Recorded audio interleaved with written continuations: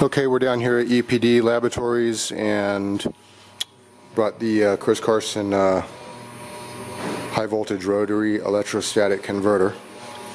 So what we have here is, let's see, Eric Simpson right here to read the high voltage. This is a potential power supply to be able to excite and charge up the capacitor to high voltage. The output of these are going into this transformer here. The output is going to the scope. This is a DC power supply which is supplying power to this DC motor right here. And so right now it's not charged, the high voltage capacitor, so Eric's going to walk us through what's going on here.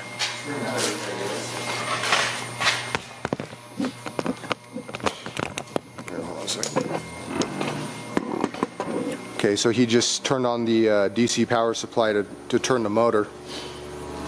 So you can see that's running right now.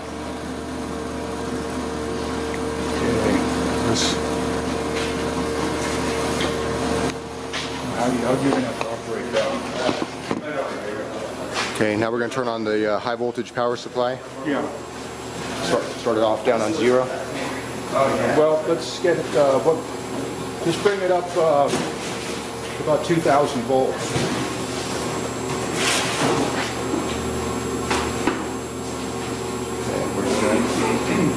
It's 5,000 full scale. Yeah, right there. Okay, so we're at 2,000 volts on the high voltage potential supply. Okay, now we're going to charge this capacitor. Then we get an AC output.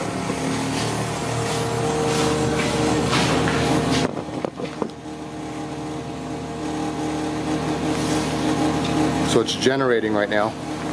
Okay, now what's interesting is bring it, show back, get that back on camera, so we can see the scope.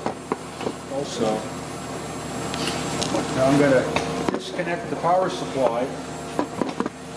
So he's disconnecting the high voltage to the capacitor. The thing about this thing is it's become self-sustaining. It's still continuing to generate. The charge does not dissipate even though the thing is generating electricity. Of course, any moisture or leakage, it'll leak off, so you got to re-energize it down in. Give it a little more.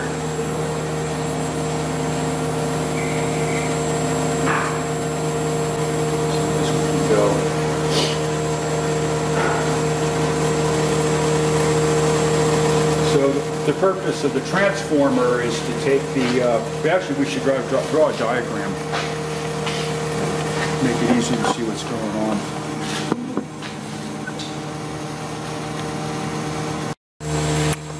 So this high voltage was turned up to the max until it sparks across, and then it was backed off, so that's about 3,400, 3,500. And, okay. Here's the diagram.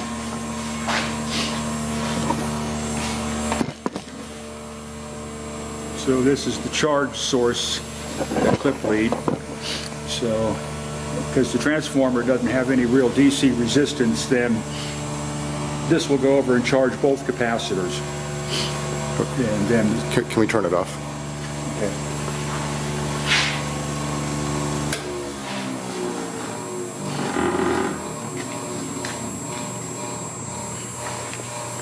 Okay. So the transformer then steps the isolates the high voltage from the scope and then steps it down. So it was about we had about 12 volts out. That transformer does not have to be that physically big, and consequently that's lugging the thing down. So we really can't get the full AC potential out of the thing. But that's all we got. It would take a special transformer to do this to get the full output. So we really don't know how much output is available. But so the motor turns at 5,000 RPM, and when one capacitor is increasing in capacitance, its complementary capacitor is decreasing capacitance. So this thing is like shuffling back and forth. And then once they're charged, other than what leaks off through the insulators and what have you, it will continue to shuffle that charge and not use it up while it generates the output power, which is kind of interesting. So whatever power is taken from the output is supplied by the motor. Now, what also can be done is you can put the frequency in here that the motor's turning at and put power back in rather than taking power back out, and then synchronize the AC from here to the motor, and then this will become a motor, and then this will become a generator. So what's interesting here is this thing will work as a motor with no windings and no magnets. Yeah, needless to say, that's going to be a little more complicated to set up, but that's the objective here, is to use this thing as a motor and demonstrate that in public. So this is kind of the first step. Getting an AC output is the first stage here. Yep. Next step is we have to get an electrostatic voltmeter and put it on the thing so we don't have to lug it with these transformers and what have you and see actually what voltage it puts out. Unfortunately, with this type of technology, the RPM should be like 50,000 to 100,000, but this is just kind of a proof of concept and not really, you know, it's not designed to actually produce usable electrical output. And the other thing is the 3,000 volts, they have to be 30,000 volts. So that complication is this thing has to be put in a vacuum chamber. So those are all those things make it so complicated that it was best just to start off like this, something that just shows the proof of concept and it does produce a usable output. So it works. It's a successful test. Yeah.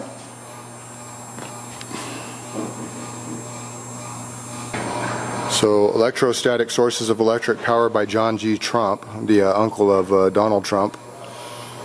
And this is one of his papers that goes into this rotary capacitor concept.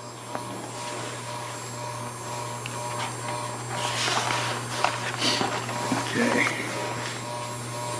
Just go ahead then and describe what I already said. Vacuum insulated synchronous electrostatic generator. So you can see the capacitor plates.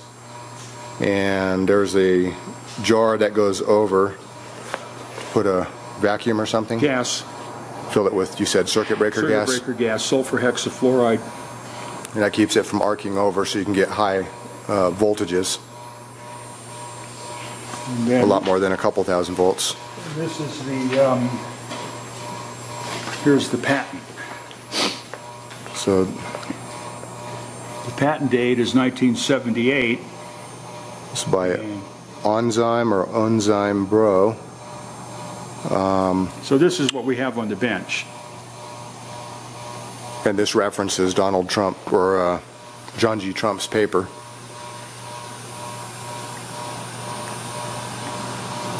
So when Chris Carson and I started this project, we found in going through this that somebody actually had built a machine that produced 5,000 watts of DC at 5,000 volts. In other words, 5,000 volts at 1 amp.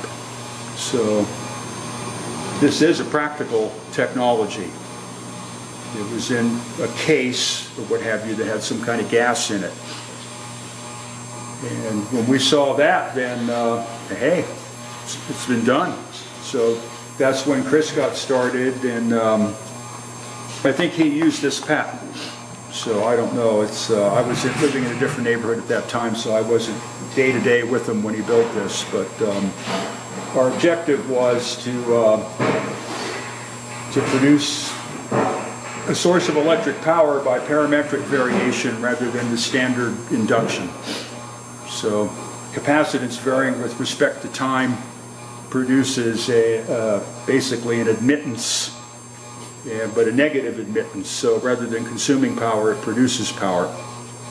So the whole idea was, what's the relationship between the power that it takes to drive it and the power that comes out of it? Because there was a possibility that it could have been more than 100%. We didn't know. So he built this machine in order to start testing that, but unfortunately things went downhill for him at that point, and he ended up dying of brain cancer. So,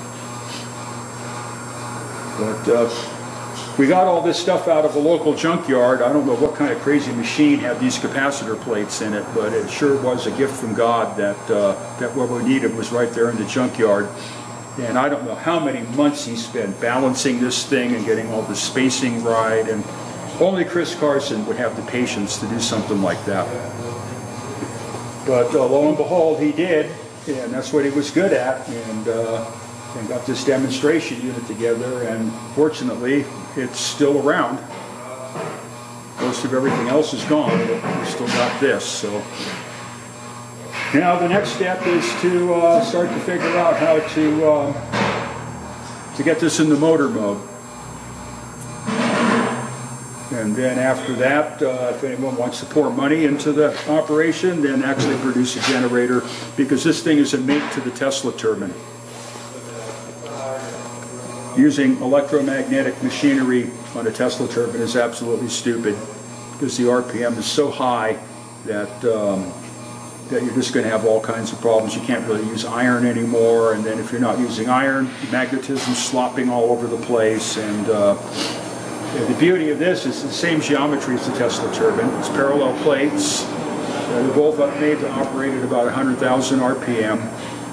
And then there would be a machine that would produce an actual multi-horsepower output. But that's kind of beyond what we got here.